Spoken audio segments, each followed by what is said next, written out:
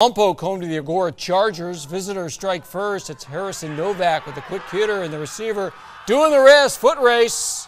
7-0 Chargers. Home Braves answer right back. Tony Arango rolling out. He's right on the money to Aiden Vargas. Touchdown Lompoc. Ties the game up at 7. Second quarter, Braves. Arango with a beautiful deep ball to senior Nelson Maldonado. The Braves, though, can't get any points on that drive. Arango not afraid to air it out, showing great touch on the deep ball again. Monte Ortiz grabs it, but the Braves never score any more points. They trailed 16-7 at the half, and Lompoc losing their opener 23-7.